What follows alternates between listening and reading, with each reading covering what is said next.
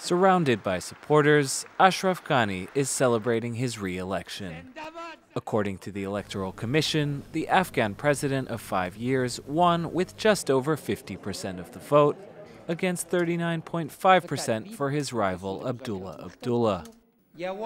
This is not only an election victory, this is the victory of the will of the people of Afghanistan. Abdullah Abdullah, however, has refused to recognize the results, himself claiming victory Tuesday and announcing he would form his own government.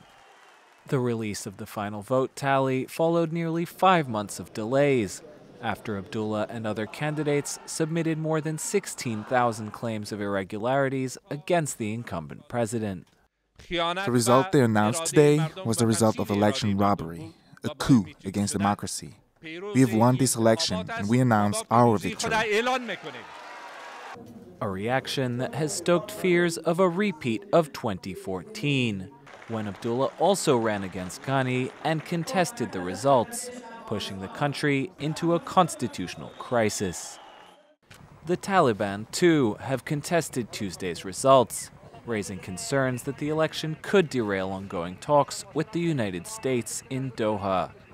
Both the US and the Taliban say they're close to reaching an initial agreement, which could pave the way for long-awaited direct talks between the militant group and the Afghan government, if Tuesday's results don't throw a wrench in the spokes.